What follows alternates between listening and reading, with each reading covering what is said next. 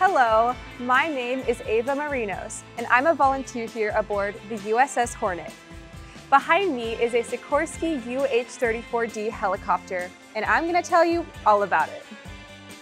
The Sikorsky UH-34, first introduced in 1954, flew with all four branches of the armed forces.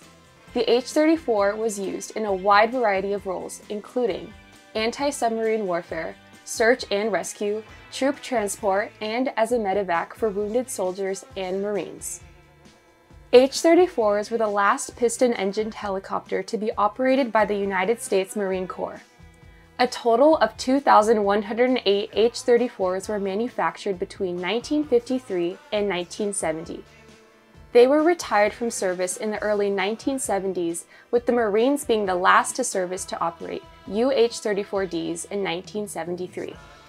Helicopter Anti-Submarine Squadron 8, known as HS-8, served aboard the USS Hornet flying the Seabat, the U.S. Navy UH-34 model for use in finding enemy submarines on the 1959 Far East cruise. The patch for HS-8, the 8-ballers, consists of a winged gauntlet glove holding a chain. On the other end of the chain is a spiked 8-ball piercing an enemy submarine.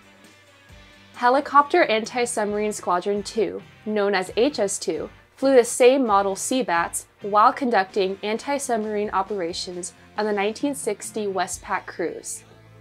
The patch for HS-2, the Golden Falcons, consists of a falcon carrying a bomb while listening for enemy submarine activity. This particular aircraft is a Marine Corps UH-34D. It was assigned to HMM 363, the Lucky Red Lions. They were a Marine Corps medium helicopter squadron and served in Vietnam from December 27, 1965 to June 22, 1967. Based at Quy Nhon and Chu Lai airfields, YZ-63 participated in combat strikes, search and rescue, medevacs, and resupply missions. YZ-63 was hit by enemy fire on 7 of its missions and still has the repair patches showing where it was hit by ground fire.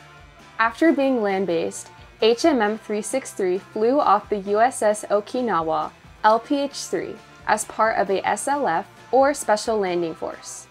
The HMM 363 patch consists of a red lion inside a white 4-leaf clover.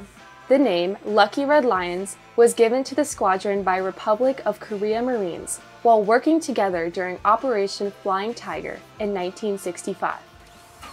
Until next time, this is Ava Marinos. Thank you for watching, and come by for a tour sometime.